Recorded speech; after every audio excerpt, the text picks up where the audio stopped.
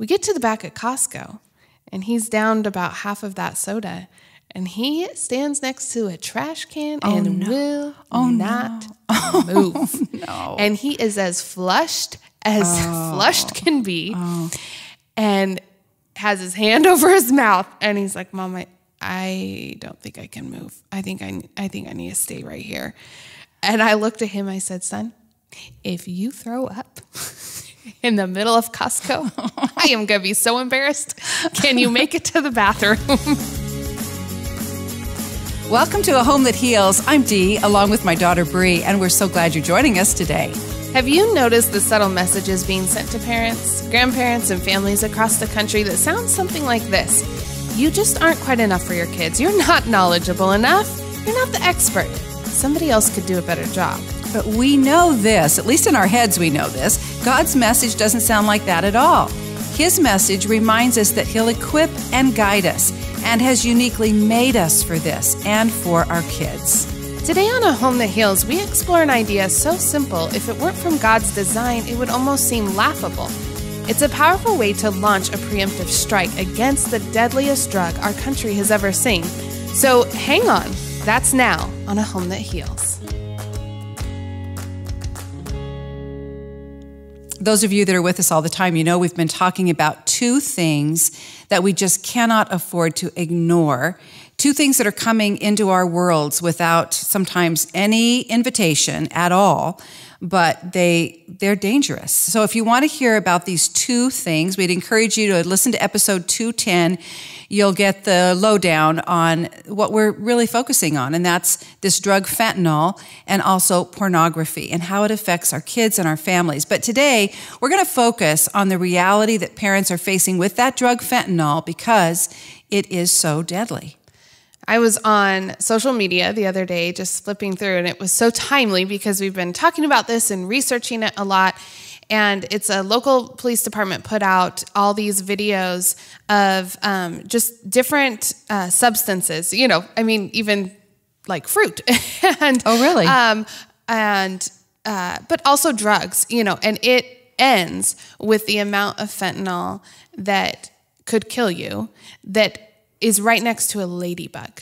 I mean, that is how small. We'll post it. I think I can share it on our social media if I can. I'll share it with you guys because it was just shocking. It really is one of those drugs that just shocks you. All drugs are bad. All drugs obviously have their negative effect. But I think fentanyl really is waking us up, but it's also gripping people with this fear. And when we face these issues that are so big and so huge, obviously we ask, where do we start? Where are we even supposed to begin? Yeah. So last week, we focused on where we start, right? That's right. Always prayer. I mean, that is, and sometimes we say it, it's kind of becomes a cliche in the Christian world, and we were just reminded in Ephesians this last week about we serve this powerful, almighty, all-knowing God. And our prayers aren't just, a to-do list item. They really are where we start with everything. And once we do that, it is amazing to start watching God work and to know that He will lead and guide us. So again, just remind you that, is that episode 211, I think, that we talked about prayer. And so we're just encouraging you that you are not alone in this fight. We have the God of the universe right there by our side, leading us and guiding us in this. And it's something you can do immediately. I'm that kind of person. I want to know what I can do today.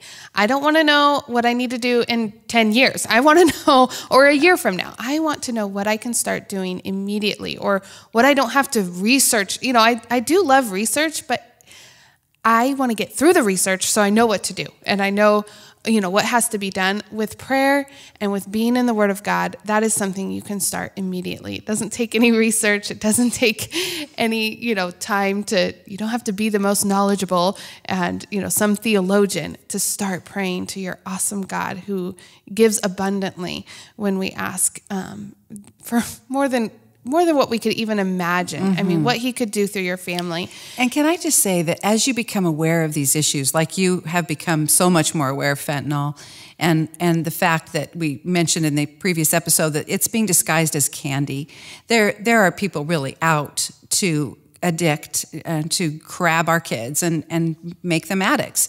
So as you become aware of those things, it is easy to just start with fear because it seems so big. But when you feel fearful, there's that verse in the Bible, when I am afraid, what is it? When I am afraid, I will trust in you. There's also a song. It's a little song, yeah. Very, very near and dear to my heart. And so that's the first thing. But now, but we're women. So, okay, what's next? What's next on the to-do list, Brie? All right, we prayed. Yeah. I'm up off my knees now. What do I do? Okay. I want to go to battle. And, there's political answers to that question, and those are great discussions to have. But today what we want to focus on are what can we do in our homes with our kids starting today. And I really have been contemplating this and thinking about this because I want to start helping my kids understand today what could affect them for the rest of their lives, and when you're talking, I don't really want to wait for fentanyl to show up on my doorstep. I don't really want to wait for my kid to be exposed to fentanyl or a lot of these kids, what's so sad is they're not being asked, hey, do you want to take fentanyl? They're being told, hey, Adderall can help you stay up so that you can study more for your test, and I've got a pill. And so they think it's just Adderall, or they think it's just, another type of drug that treats ADHD that will help them concentrate more and stay awake longer. And it's laced with fentanyl. So I don't want to wait for those things to show up, those opportunities to show up, and come looking for my kid. I want to prepare them today. I have younger kids, and so I think there's some things that we'll talk about, with older kids, but you can start with younger kids too. And I really, truly believe that if you start helping your children understand and realize how everything they put into their bodies affects their bodies, either in a positive way or a negative way, because that's the way God designed our bodies. Mm-hmm. God created their bodies so absolutely marvelously that every inner working thing that he created is affected by the food they eat, by the amount of sunlight they get, by the amount of time they spend outside in fresh air, by the water they drink. To the lotion they put on their skin, everything affects the inner working functions of their body in a good way or a bad way. Mm-hmm. And when they start having that mentality from a young age and they start understanding that things affect them, they begin to think critically about what they put in their bodies. They start thinking critically about what they do with their bodies. And that naturally leads them to a path that when they are confronted with a drug, whether it's fentanyl or meth or heroin, whatever it is, doesn't have to be directly just specifically fentanyl, anything, or just like that, putting a drug into their bodies that wasn't prescribed to them, mm-hmm. like Adderall or some other drug, hopefully they will have been raised up along the path every single day by their mama or their dad to think critically about what they put into their bodies. I work with high school kids now, and I've seen a couple of things that would really relate to what you're talking about. One is kids right now are under a lot of stress because it's the end of the quarter, and so they're taking tests and they're giving speeches and they're doing all these things. And I see the stress on their face, and I see how tired they are. Mm. And so I can see when you were talking about the possibility of a student saying, hey, I've got something that'll help you, the next few days. Yeah. If you don't have this awareness that right now in our country, those are those avenues that are getting to kids who would otherwise never try an illicit drug, never in a million years. But you combine the need, the stress, the lack of sleep, all those things that teenagers face with the availability that is becoming so prevalent in all of our communities. I just saw a map the other day of our state, which is a rural state, and an area that you like to think is a little bit insulated from all of this. Yet we show up on that map as one of the places where these drug cartels are especially established and proliferating these drugs into the community that might say it's Adderall or some drug like that. And not that kids should take it anyway when they haven't been prescribed, but yet those are the very drugs that they are lacing with this fentanyl that is so dangerous. So, okay, so that's one thing. I see the need. I see that kids, these are real issues that kids are dealing with, and the pressure sometimes causes them to do things they wouldn't do. But the other thing that I am seeing is that students are becoming a little more aware of how their bodies react to things, because it has become, like, especially if they're athletes or people like that, want to perform at a high level, there's a lot of buzz about that kind of thing out there. And I have a student, for example, who really realized that soy and dairy were affecting her performance on the basketball court. Really? Yeah. Okay. Oh, yeah. And That's so I awesome. had given the students in my life skills class a 21-day challenge.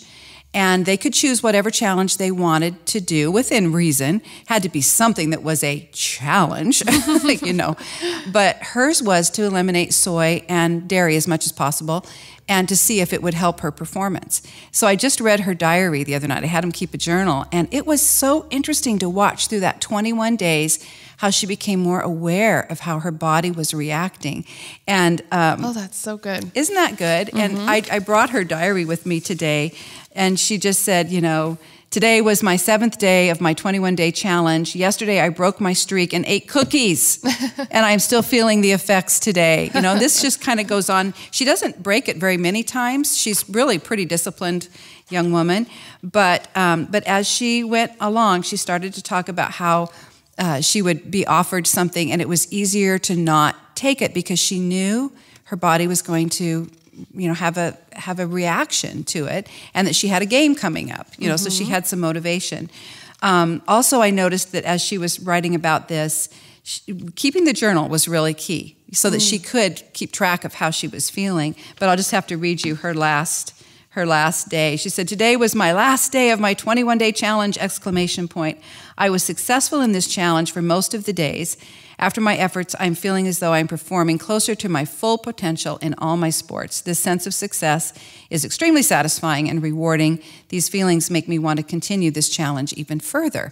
And so, but she wasn't alone. I had quite a few students that either were getting rid of sugar or something, so that they were making that body, food, what I put in my body connection. And kind of to your point, I think the younger you make kids aware of that, the better. And hopefully within balance. I mean, you don't want to just be a total Grinch all the time about, maybe you do, but I don't think you do probably all the time. There's a downside to that too. It is teaching kids balance and teaching them awareness so that they can make critical decisions. I grew up, if you're listening and you grew up, in my time frame, the 80s, if you can remember,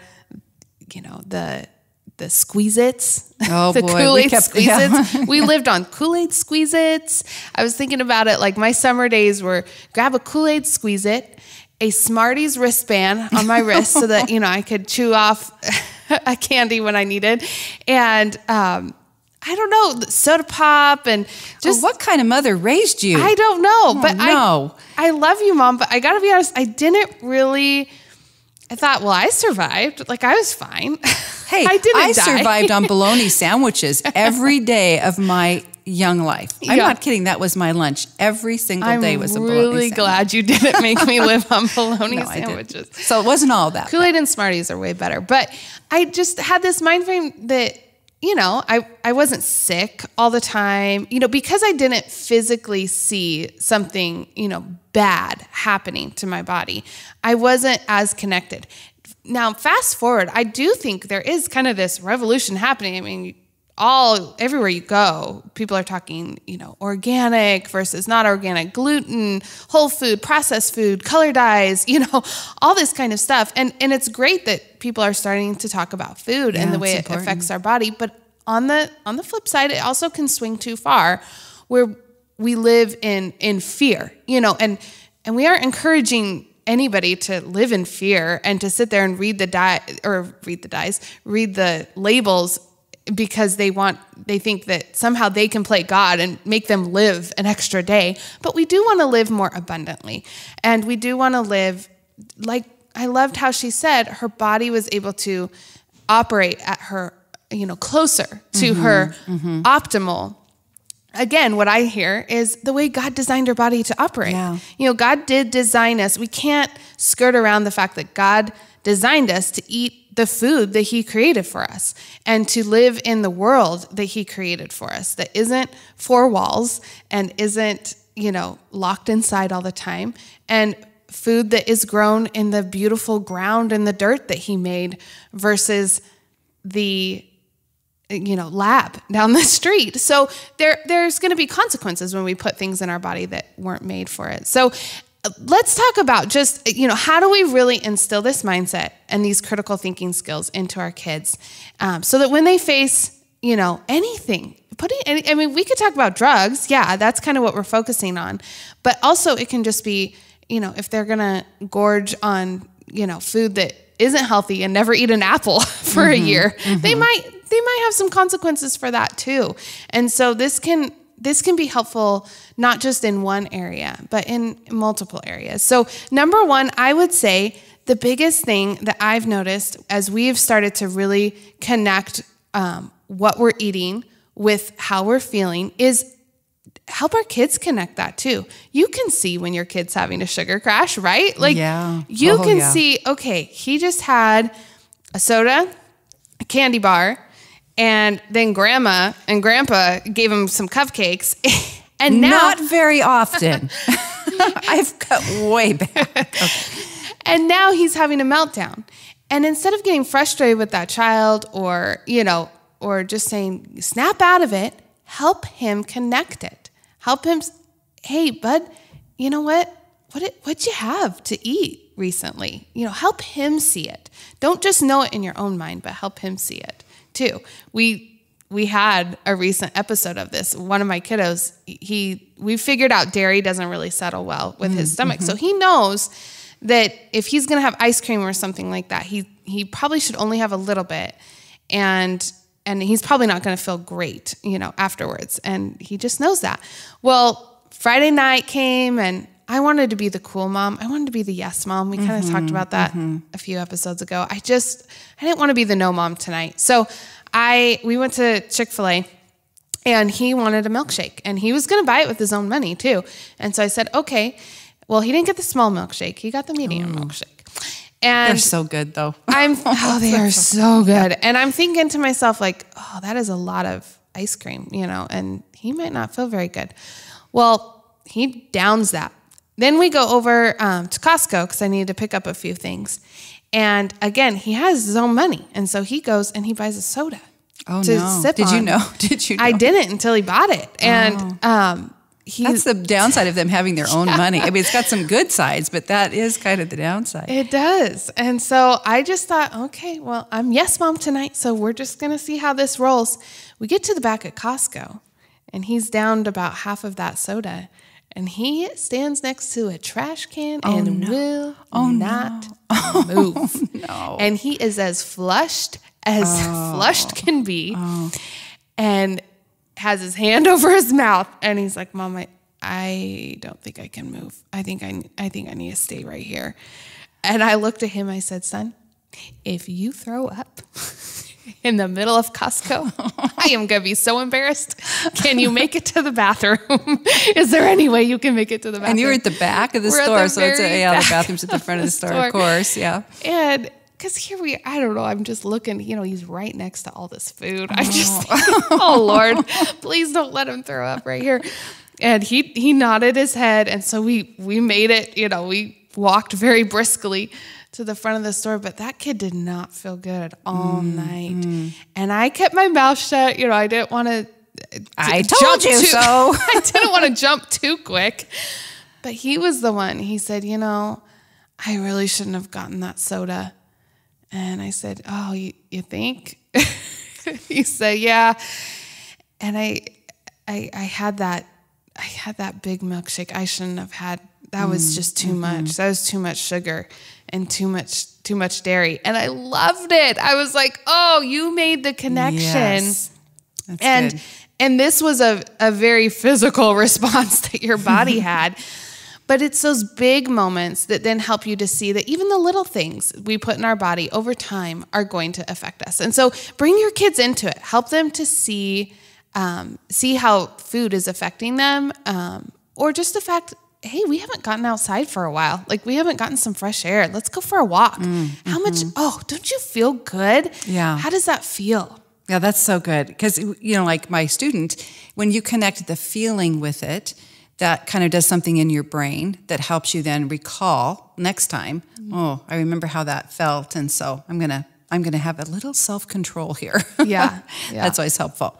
Well, what else? What are some other things? Because I know you've really been looking into this and wanting, again, this isn't like a panacea by any means. I think you still need to have those frank conversations with your kids, starting young, about the fact that people will offer you things that you shouldn't take if you have no idea, and here's why. I believe we need to open our kids' eyes to the danger. Yeah, and we're going to focus on that on another podcast too. I think this is just, how do we give them that mindset and those critical thinking skills? And we kind of mentioned it already, but just helping them see the beauty of what God made, and that what God made was good, that the whole foods that he provided for us to enjoy, the plants that we can use for medicine, and the fresh air and the sun and the water that all fuel our bodies more than any drug we can get, like even pharmaceutical drug, to help with our anxiety or to help with our vitamin depletion. God gave us real tangible things that we can do that have far less negative reactions than pharmaceutical drugs do. And we can have access to them right away, right now. That reminded me of this last summer. I planted stevia.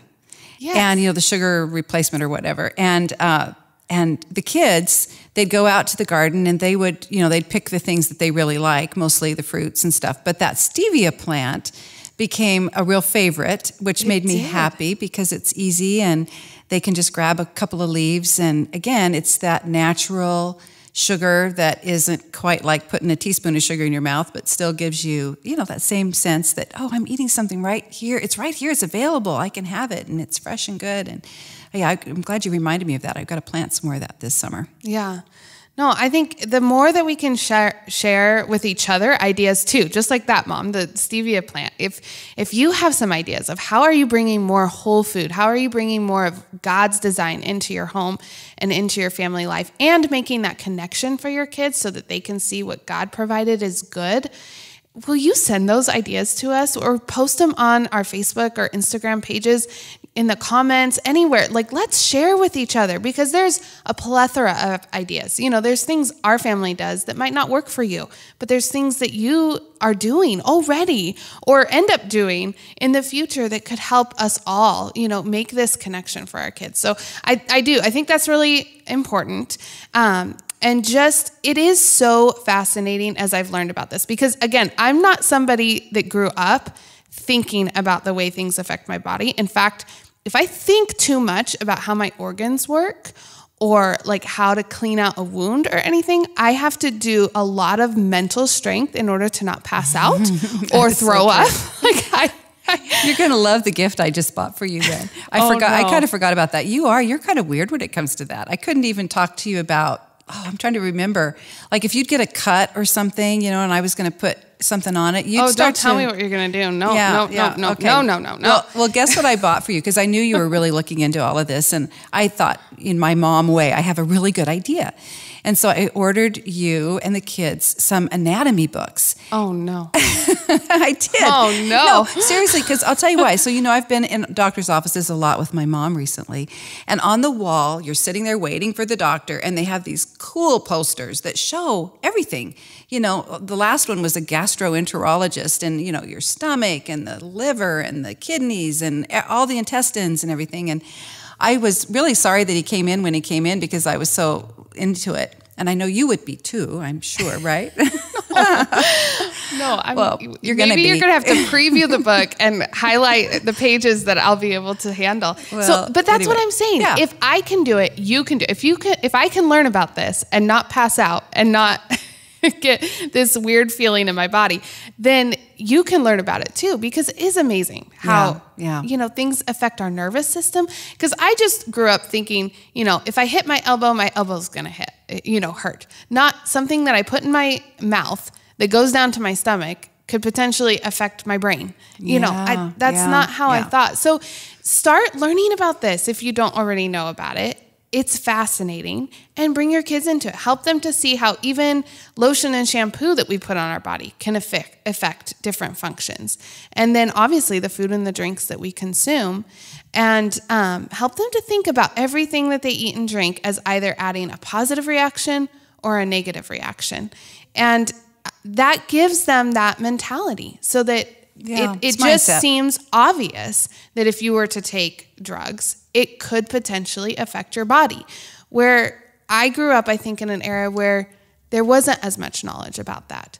All right. Well, those are great ideas. And it's also a good reminder to this grandma to be following along, and really paying attention too, because it's easy to kind of derail things when you're not paying attention. So thanks for the reminder too. And you know what? When we come back, I want to share with you a really well-known Bible verse out of Proverbs. We've all heard it, at least I have, and I think most everybody 1,000 times. But there's something extra there to maybe think about, and I'd like to share that with you next.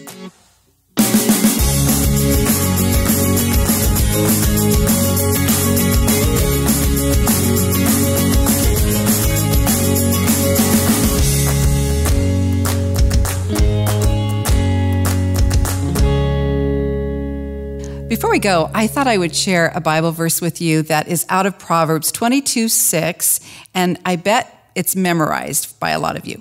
Train up a child in the way he should go, and when he is old, he will not depart from it. That's right. I can remember my grandma talking about that verse when I was younger. And that verse, I think a lot of us think of it in terms of salvation. Like bring up your child in the way that he should go, he or she should go, and they will follow Jesus. That's kind of my go-to sometimes with that verse.